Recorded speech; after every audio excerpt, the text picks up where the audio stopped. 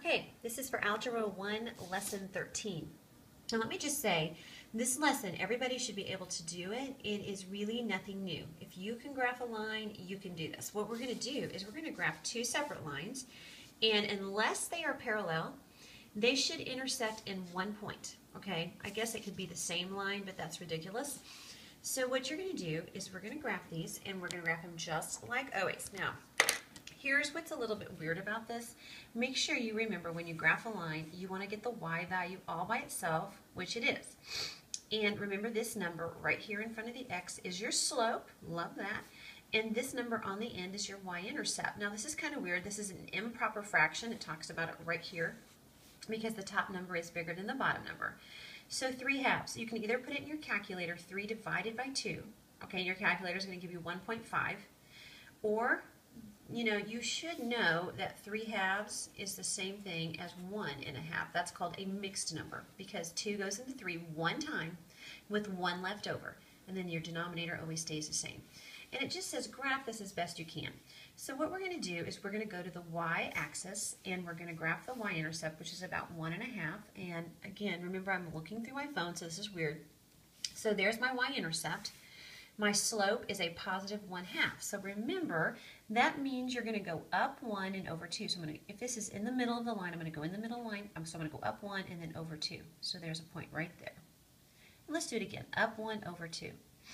And if I go down 1, you're going to have to go the opposite and go to the left 2. So I'm just going to do this a couple times. Down 1 and over 2. So I've got, there's infinitely many points on here. I just gave 1, 2, 3, 4, 5 points, but let's do a nice solid line through here. Notice I extended it and I put arrows on it. This was called line A. So what I'm going to do is I'm going to say line A right there. So I know when I go back, just kind of letting me know what line that is. Okay, now we're going to graph the next line. Same thing. We've got the y by itself. That's cool. This is your y-intercept, 5/2. Remember 5/2, 2 goes into 5 twice with 1 left over. So that's like 2.5. So that's my y-intercept. So there's 1, 2, there's 2.5. That's my y-intercept. My slope here is the number in front of the x. My slope's negative 1/2. So I'm going to go up 1, and since it's negative, let me see if I can clear this up just a little bit. I'm going to go up 1 and to the left 2. Since it's negative, you're going to go left. So I'm going to go up 1 and left 2. Okay, let's do the same thing here. I'm going to go down 1 and left 2. And down 1 and left 2. So it should look something like that. Draw a line through there. See if I can do this through my phone. That's always interesting. Try to make this as nice and neat as possible. They call this one line, you see it right here, line B. So I'm going to write right here that this is line B. Okay, since I have more than one line on a graph. Now notice that these two lines intersect. That's called a solution. They have one point in common, and it looks like they intersect at the point 1, 2. Okay?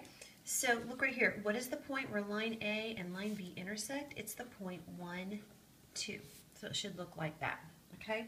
Your whole assignment is just like this. Let's try one more.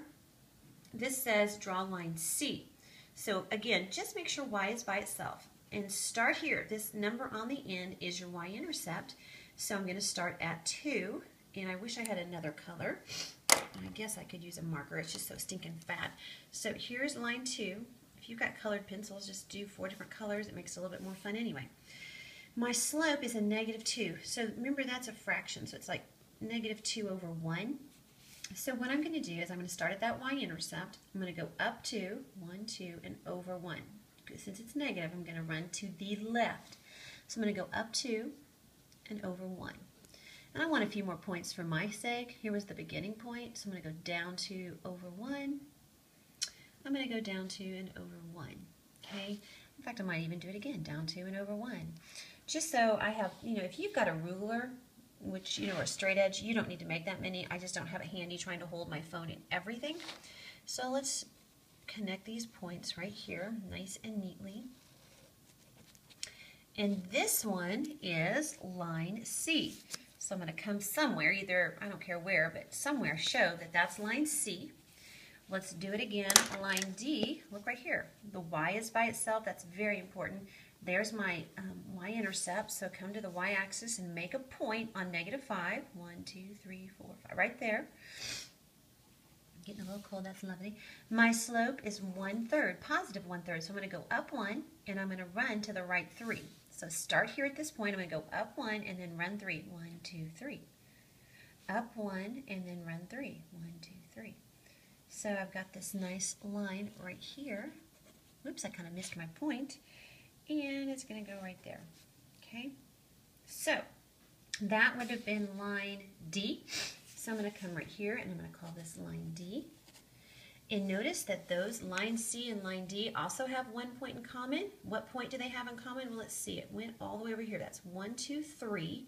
And then it went down 1, 2, 3, 4. So the point they have in common is the point 3, -4. So that's basically what you're going to be doing on this assignment. Okay, if you get stuck, you be sure and let me know.